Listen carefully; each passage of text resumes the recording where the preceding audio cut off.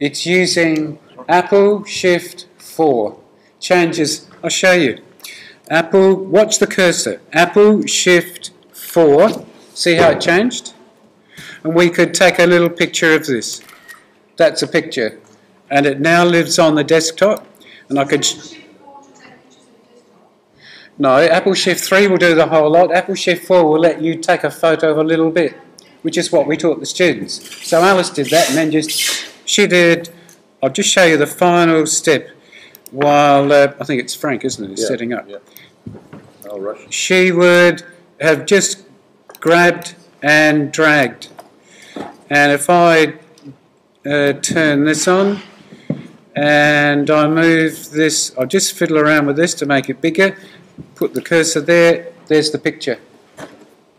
So it would play like that.